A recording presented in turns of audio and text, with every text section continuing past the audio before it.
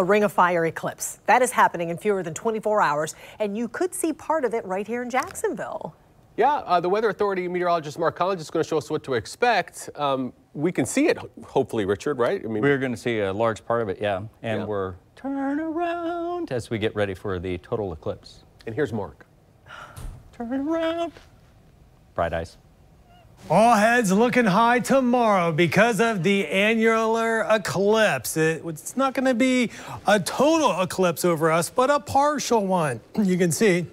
Very excited here. I am ready with my NASA solar glasses, and this is the only way you can see them safely.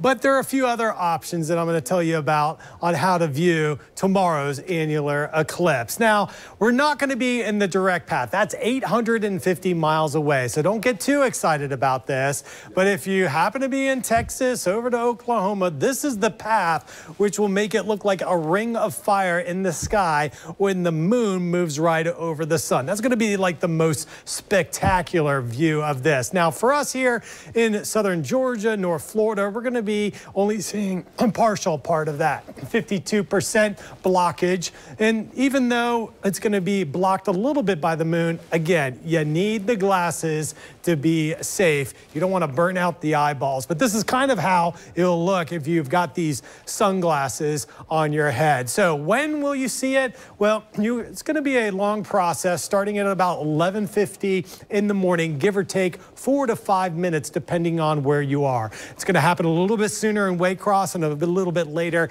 down towards St. Augustine. But around 1:22 is when you're going to see the maximum part of the moon coming in and offering up some of that blockage of the sun. And then by around 3 o'clock, it's all done.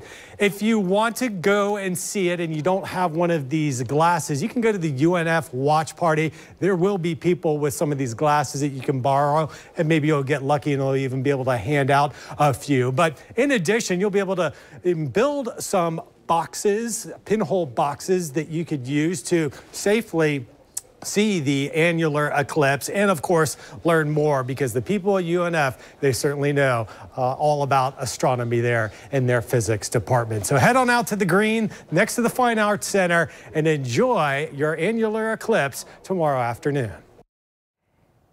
Well, Jacksonville University will host an eclipse watch party tomorrow. There will be solar telescopes to give people a closer look. The event is from noon to 3 at the Dolphin Green or the Larry Strom Amphitheater. If you want to attend, JU recommends you enter the campus at the Merrill Road Traffic Circle and continue straight down the hill.